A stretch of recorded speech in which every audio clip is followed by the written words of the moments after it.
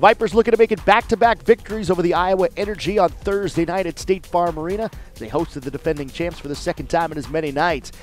Vipers on the comeback trail after being down by 20. Tyron Johnson trying to lead that charge as he drives it in, gets the basket and the foul. Vipers find themselves down 103-98, but Brandon Ewing on the other end, nice little runner in the lane. He finished with 30 and 12 assists, including the assist right here to Moses Ehambe as he knocks that one down in the corner. Ehambe had 3 3-pointers, finished with 33 on the night.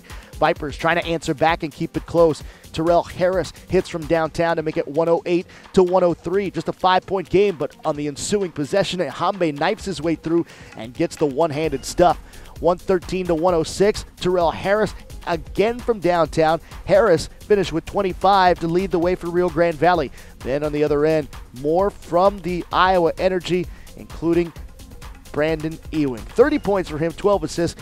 Energy go on to win 130-117 over Rio Grande Valley. The Vipers fall to 3-1. The Energy improved to 2-2. This is the NBA Development League on Futurecast.